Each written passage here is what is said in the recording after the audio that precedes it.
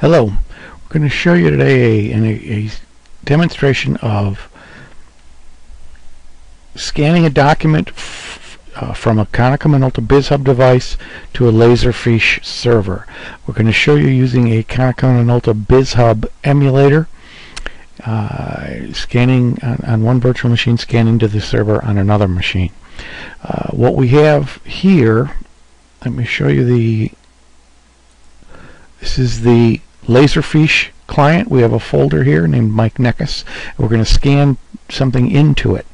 The next thing we're going to see is the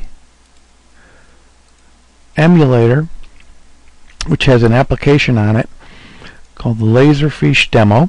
And the LaserFiche demo is just something that I put together, just put a couple of fields in just to show you, give you an approximate feel for what it looks like. So what we've got here is we've got three fields that I've created. Document type is a drop-down list. So we're going to say it's a building permit application, or let's say it's a zoning variance application, just to break it up a little bit.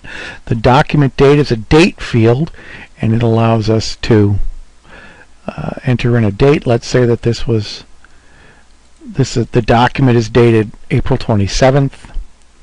And the address is an open text field, so I'm going to say that the address is 234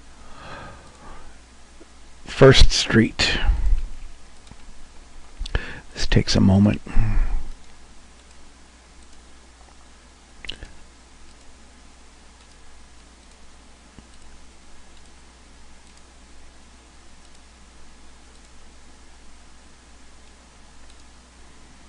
You know, typo even with that. So I'm going to type in 234 First Street, and when I hit start, it's going to actually scan a document and send the document to the LaserFiche server.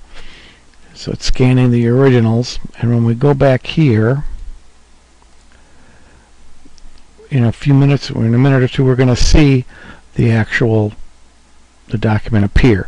What's going to happen is the document's going to be sent to an AutoStore server. The AutoStore server is going to take the metadata that we entered and the document. It's a TIFF file, and it's going to take the TIFF file and scan it, create a searchable PDF from it, and then send it to the LaserFiche server. Now here's the LaserFiche server. We just saw this folder created.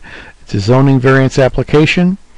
We have the file name is 234 First Street, scanned 932014. The document date is 4/27/2014, and the document type is that. And when we open it up, we actually see the document, which is just an image of a document that I created. Now we can take this information and do whatever we're looking for with it. So if you wanted to create a folder, a different kind of folder, we could have created a folder with the 234 First Street address. We could have used tags. I just created variables with this. This shows just a little bit about what can be done with the LaserFiche option. That's what it looks like when you scan to a LaserFiche server from a Konica Minolta device.